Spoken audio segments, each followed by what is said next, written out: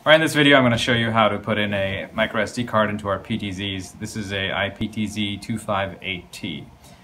So the first thing you need to do is open up the cover from here so you can access the microSD slot right there.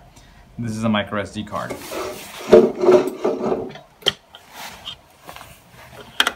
So you need to use a long screwdriver, manual driven. Make sure it's manual driven, not a motorized screwdriver, otherwise you're going to strip the heads on the screws inside here. If it's magnetized, it'll be even better so you don't drop the screws inside and try to fetch them. I don't think my screwdriver, oh, it is magnetized.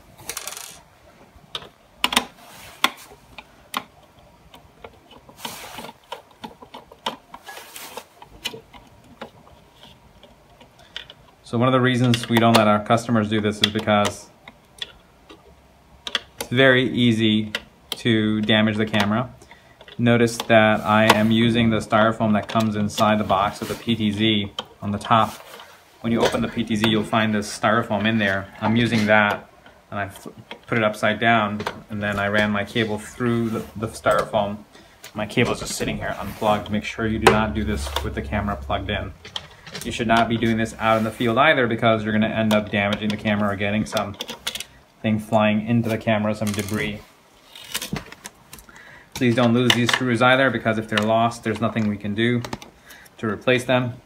They are metric screws.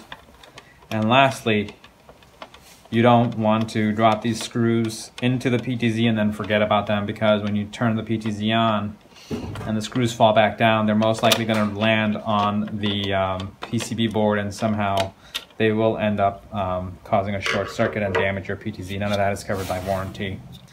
So when you get your PTZ, this little plastic cap is going to be on top of the camera. You want to make sure you take it off, remove it. In this case, this is going to a customer, so I'm just going to tip it back here. So to remember how we have this sitting, the camera's, this is the camera module.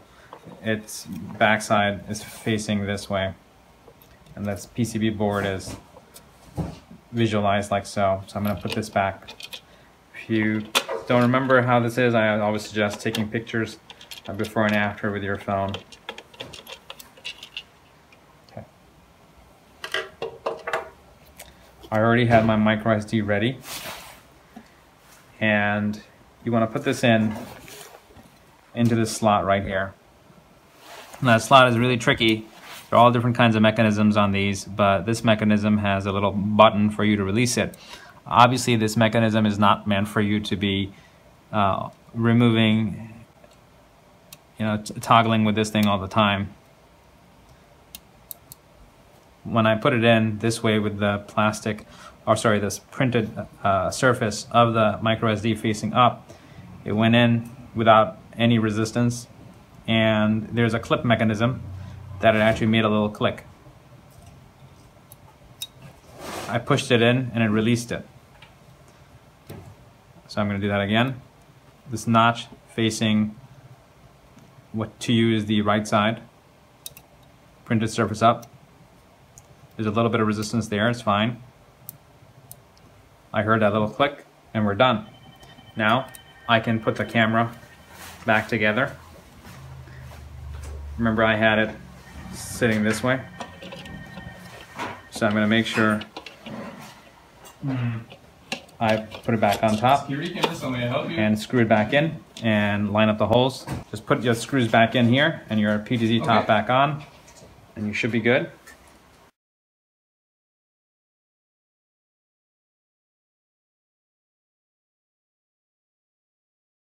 So make sure your screws are in all the way, and if you're shipping this to somebody or you're not using it for a while, put this back on top. So now the last part is putting back the top of the PTZ. You want to make sure that the gasket is properly aligned on the top. It's really important it's there, because this is one of the barriers that keeps the water from getting into the camera. Put it back on top and screw it in all the way. And make sure it's correctly seated and not going to pop out. Having an incorrect seal here will lead to damage on your PTZ camera should you ever open this. In fact, most of the time we make sure that we remove this strap going across before we ship it to our customers, so the customer doesn't have to open the PTZ and mess around with that. And that's pretty much it. Thanks for watching.